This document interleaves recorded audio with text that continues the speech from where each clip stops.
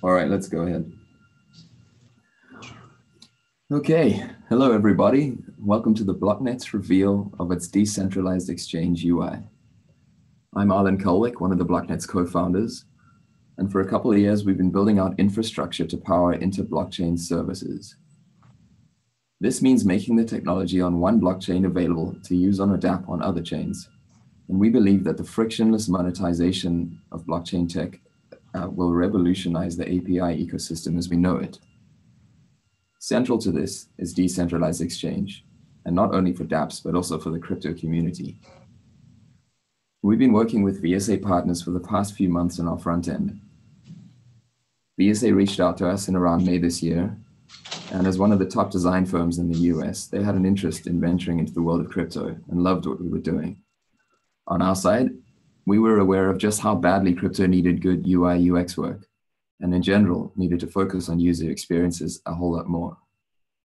We got talking, things seemed to click, and after a few months, we're now ready to make public the prototype UI UX design that VSA has done for the Blocknet's decentralized exchange.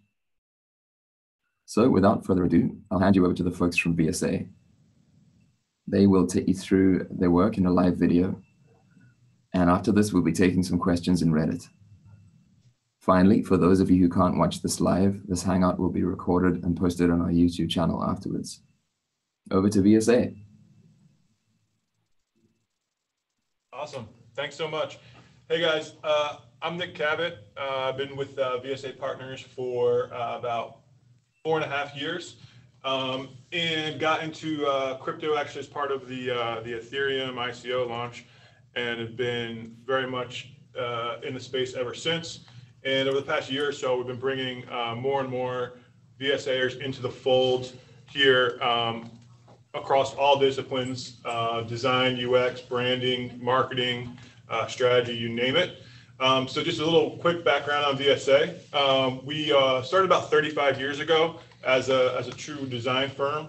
About 10 years ago, we added a marketing ad agency capability, and are now doing digital strategy, media, and everything in between. We've got about 250 people or so. We have offices in Chicago, New York, and San Francisco. We're also a proudly independent agency. For those of you that don't know, a lot of the marketing advertising world is organized around holding companies, which are these kind of monolithic multinationals. So the independent nature of VSA and kind of what the Blocknet team is project represents, I think, for decentralization, very much aligned with kind of our own company philosophy. What do we have on the next slide? So, as I mentioned, Nick Cabot, Director of Digital Strategy here at VSA, and we'll go around the room.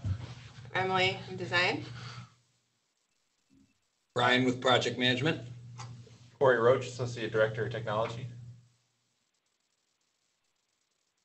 Jerry Stevens, Client Engagement. I'm Scott. I'm the Interaction Design Lead for the firm.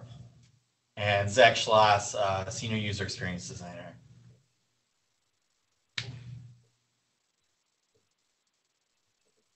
Great. So we'll be presenting the design work today. So as I mentioned, I'm Zach Schloss. I've worked in agency side design and digital for the past 8 years. That includes a lot of user research, product design, and interface design. I've worked for clients in fintech, healthcare, and IT, and that means all of my client experiences required a lot of hardworking, very technical digital products and experiences. So a good fit for Blocknet. On this project, I focused on the features primarily of the interface. So really taking a hard look at how this exchange needed to work and hone in on some of the best options for Blocknet. And I worked very closely with my partner, Emily, on visual design to create the user experience of the interface. I'm Emily. I'm a senior designer here. I've been at VSA for about 3 years. I've been working mostly on web apps and web design, working on clients like IBM, CME, some Google. And my role on this project was to create the visual language for the interface and one that's unique for Blocknet. I worked very closely with Zach to make sure that the features and the functionality was all translated through the beautiful design and functional design. So we're going to start today just giving you a brief overview of sort of how we've got to where we are today, and then we'll reveal the design. To start out, just a little bit of background. We reviewed a lot of different exchanges across the board, starting with some of the more popular ones, and then kind of getting a little bit deeper. We really wanted to become familiar with all the different options that the exchanges are presenting. And what we found was a lot of variety. So of course, variety in style, looking across use of color and charting, but also variety in the functions that were presented. And so as we thought about the user experience, all those elements really came together to form our point of view for the Blocknet interface. We focused heavily on the responsive design of the sites, so how they work at or respond to different screen sizes, knowing that this will be used across a multitude of devices. And sort of as we honed in on the exact features and design, we again revisited and iterated on the interface to really push it so that it has a unique brand feel for Blocknet. So through our research, we knew that these screens would be. There might be a delay on YouTube. Yeah. Yeah, there we just go. There we go, yeah. So looking at the research, we knew that these screens would be full of a lot of text and a lot of data. So we needed to focus on type first. When we were looking for fonts, we were focusing on readability, space economy, and brand expression. So readability, we knew these fonts would be displaying at small sizes, so we needed to find some fonts that would be easily readable at those sizes. Space economy, again, just trying to make sure that we're able to fit a lot of data on the page. Some fonts can tend to be wide, so we were focusing on ones that were readable, but also smaller. Brand expression, we wanted to make sure that we were staying true to the Blocknet brand and even expanding it a bit. And so on the right, you can see the fonts that we landed on. We stayed within Google Web Fonts to make sure that we were not affecting the page performance by just spending time on loading fonts. We started with Open Sans, which is part of the current Blocknet brand. It's a good, flexible, and simple font that we're using for most of the words on the page. And then we focused on finding a monospaced font, which is on the bottom right. Monospaced fonts are designed so that the letters and characters each occupy the same amount of horizontal space. So down on the bottom left, you can see that a proportional font, opposed to a monospaced font, does not align really well when text is stacked on top of each other. You've got the same amount of ones and the same amount of nines, but they don't align up to each other. So on the monospaced font on the right, you start to see them really all occupying the same horizontal space. So this is going to be really great for our exchange of multiple columns of numbers and easy scannability with multiple numeral decimals. So then after we found our type, we moved into finding color. About 5 seconds. Yeah. Yeah, don't look at that. Okay. So then we looked into finding the colors. So we knew that we wanted to look at a dark interface for Blocknet and make sure that we were, again, representing the Blocknet brand. So we started with the Blocknet blue and went just a shade darker to create a good base for our dark interface, which is the top left. We then needed to expand the palette a little bit to find a good call to action button color. So that's the electric blue on the bottom left. Using that to direct focus of the users to the important pieces on the page, like buttons and links. And we found this kind of represented in some of the photography that's currently on the Blocknet website. Then every trading platform needs a red and a green, of course. So we took the reds and the greens, and we didn't want to go for traditional red and green. We wanted to make sure it felt right with the palette, and found the split complementaries of our electric blue, and then pushed them a little bit to make sure that they're energized and would pop off the page really nicely. These colors are also optimized to when you lay the color on top of our font, on top of this dark blue, so that they are easily readable and don't start to vibrate off of each other. And so you're not going to get some eye strain when you're looking at numbers on this dark blue with the greens and reds.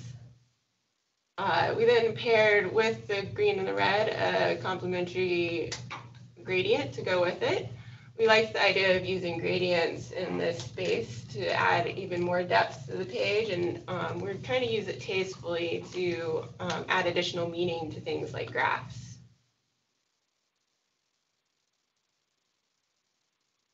And how do we take those color and types to use them together in an application to create a unique style for Blocknet? So we started with pulling inspiration and creating a few different mood boards that had different feels. This is the one we kind of landed on. You can see that we are pulling from some material designs inspiration of using depth and shadow to create distinguishing elements from each other.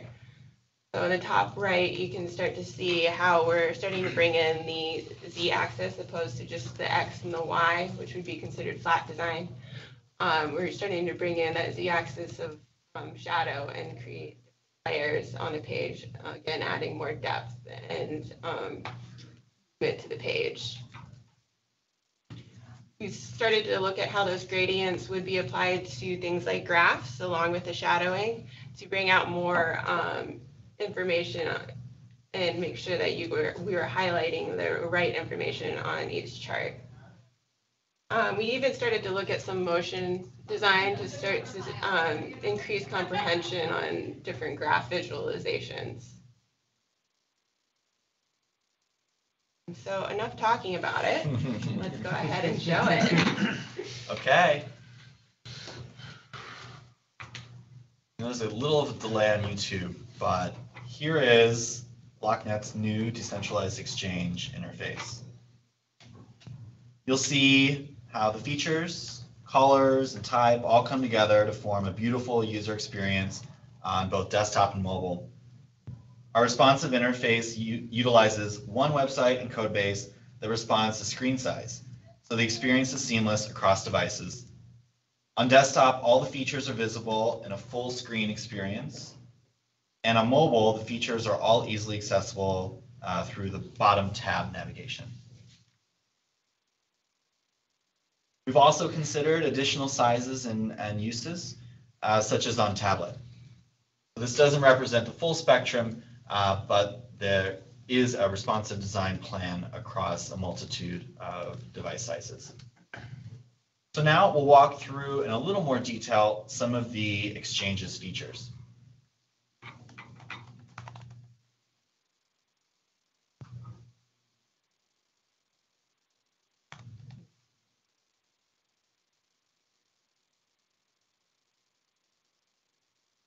Okay.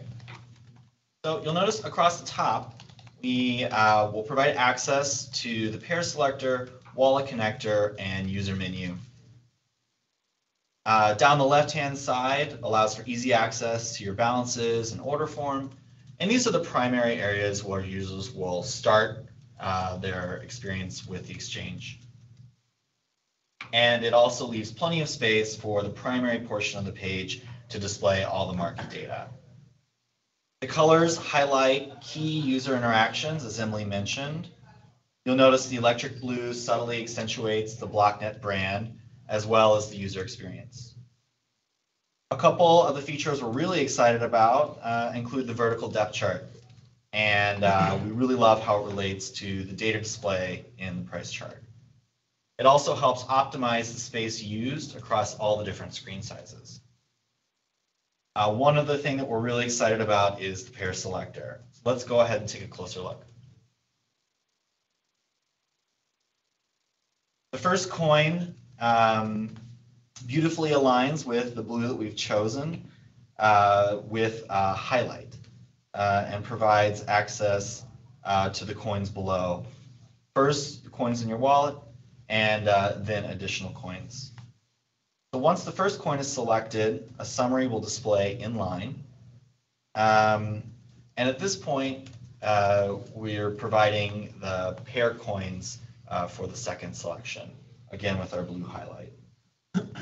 Users may search for coins in real time. And then once the second coin is chosen, the select button becomes active and allows you to refresh the exchange view. One of the last design elements we'd like to share is the expanded view of the price chart. It's just one tap away, and this graph will provide additional interactivity. Lastly, we'd like to share some of the mobile screens. So here, providing all the same features and functionality using our design and accessing those through the bottom tab navigation. So to sum up our design reveal, we're really excited to get to work with Blocknet on this exchange, and we're even more excited for what's to come. So as was mentioned up front in the initial kind of discussion of the reveal, we've got a link there for a discussion on Reddit for questions, and we look forward to kind of hearing what you guys think about the design. We've been really excited to work on it and really happy with where it's ending up. We've also posted all of the Blocknet social media links that you can go out and start to further this conversation. And as was mentioned at the beginning, the recording of both the YouTube Live and the video from Zoom will be posted across these social channels. So if you want to go back and re-review or look further or pause in on design elements that we showed today, you can do so.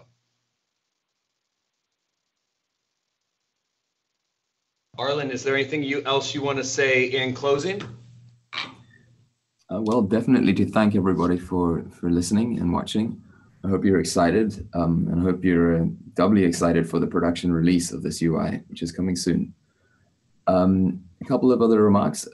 As we approach release, we have a number of milestones and additional developments on the way. Short list of this is we're very excited about the TradingView integration into the front end. If anybody knows tradingview.com, they'll know how cool this is. We have a bot skeleton in Python.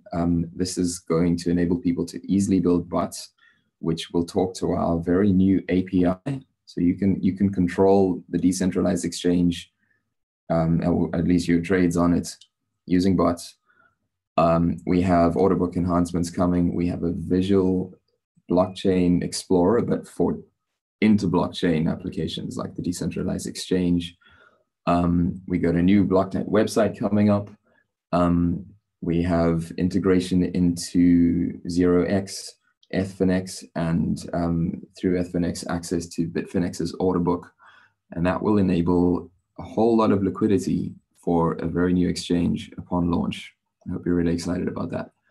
So please stay in touch with us on Rocket Chat and on our social channels as we ramp up to the production release. Have a great weekend.